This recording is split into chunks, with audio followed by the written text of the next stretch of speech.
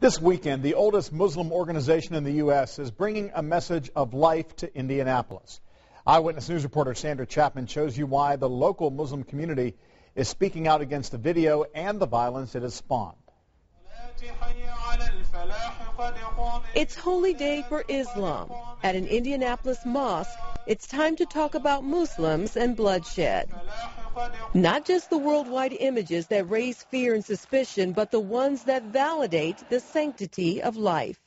Islam really is about peace. That's the message the Ahmadiyya Muslim community wants to share through a blood drive campaign in observance of 9/11. Their goal to donate enough blood to save as many as 33,000 Americans nationwide. It also comes as violence spreads across the Middle East in response to an anti-Islamic video that depicts Islam Prophet Muhammad as a fraud, a womanizer, and a madman. Muslims for Life condemn the video and the violence.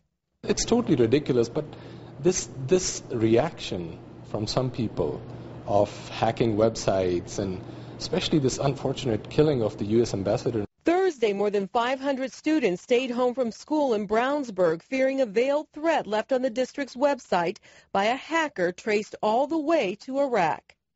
I think people should be fearful because of all these people around the world who just have this negative idea in their head that they need to do something. They need to hurt somebody or scare somebody. Congressman Andre Carson, a Muslim and a former Indiana counterterrorism officer, says he too is concerned.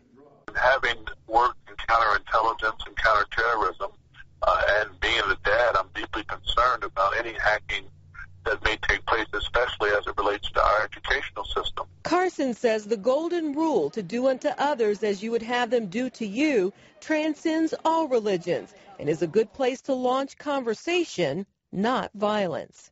This craziness around the world, we need to talk about it and speak against it.